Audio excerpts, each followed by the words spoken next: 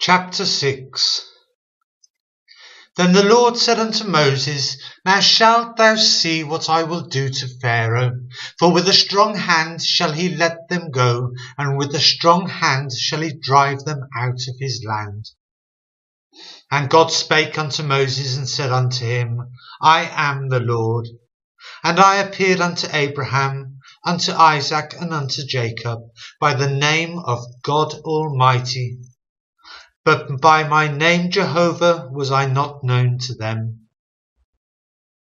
And I have established my covenant with them to give them the land of Canaan, the land of their pilgrimage wherein they were strangers.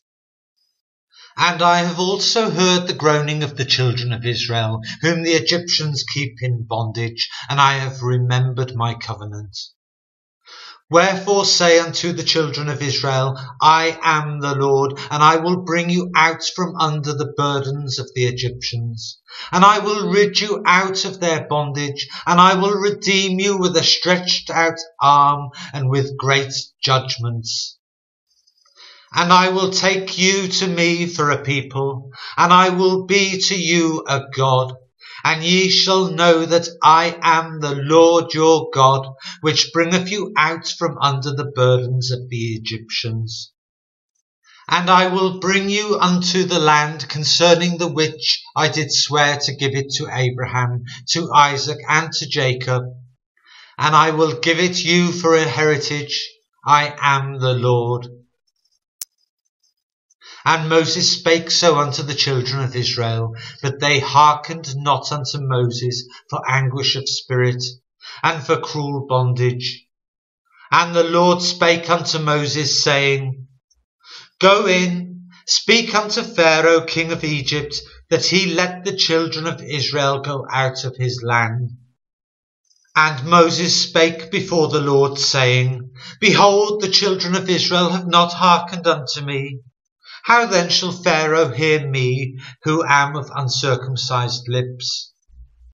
And the Lord spake unto Moses and unto Aaron, and gave them a charge unto the children of Israel, and unto Pharaoh king of Egypt, to bring the children of Israel out of the land of Egypt. These be the heads of their fathers' houses. The son of Reuben, the firstborn of Israel, Hanoch, and Palu, Hezron, and Carmi. These be the families of Reuben. And the sons of Simeon, Jemuel, and Jamin, and Ohad, and Jachin, and Sohar, and Shaul, the son of a Canaanitish woman. These are the families of Simeon. And these are the names of the sons of Levi according to their generations, Gershon, and Kohath, and Merari. And the years of the life of Levi were 137 years. The sons of Gershon, Libni and Shimi, according to their families.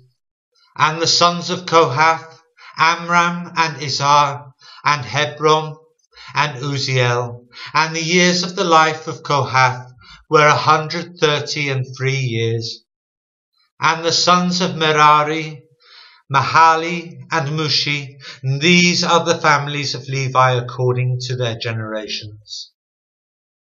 And Amram took him Jochebed, his father's sister, to wife, and she bare him Aaron and Moses. And the years of the life of Amram were 137 years.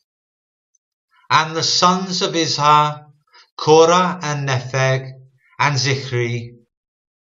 And the sons of Uziel, Mishael, and Elzaphan, and Zithri. And Aaron took him Elisheba, daughter of Amminadab, sister of Nashon, to wife, and she bare him Nadab, and Abihu, Eleazar, and Ithamar. And the sons of Korah, Asir, and Elkanah, and Abiasaph. These are the families of the Korites. And Eleazar, Aaron's son, took him one of the daughters of Putiel to wife, and she bare him Phinehas. These are the heads of the fathers of the Levites according to their families.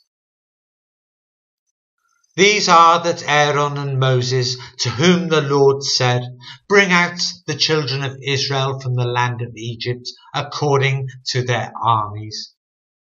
These are they which spake to Pharaoh king of Egypt, to bring out the children of Israel from Egypt.